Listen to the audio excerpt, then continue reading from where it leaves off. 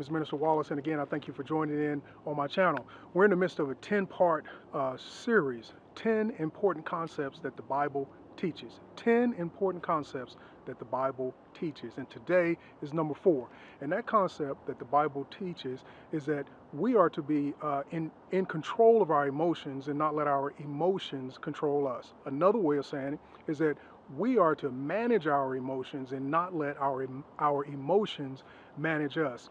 We see in the beginning, in Genesis 3, we see a prime example of the first couple that allowed their emotions, the emotions to take control of the decision-making process. And it ended up in a very bad decision that affects us all. Now, the Bible is not saying that we should be emotionless. The Bible is not saying that we should be Dr. Spock, just complete, pure logic, because that would contradict the rest of the Bible.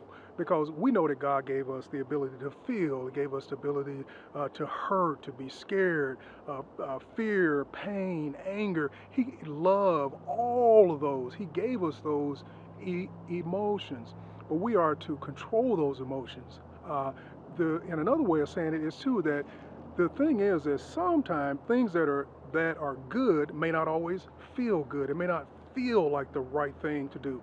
Likewise, things that are completely wrong may not always feel wrong.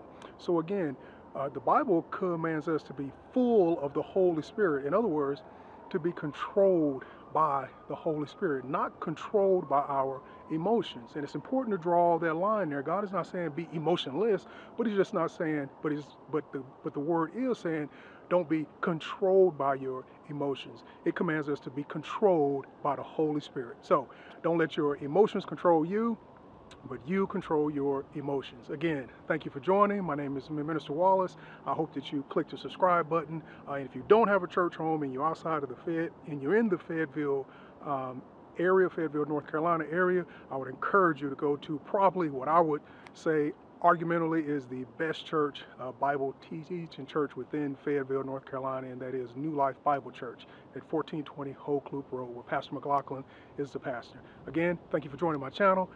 God bless. Have a good day.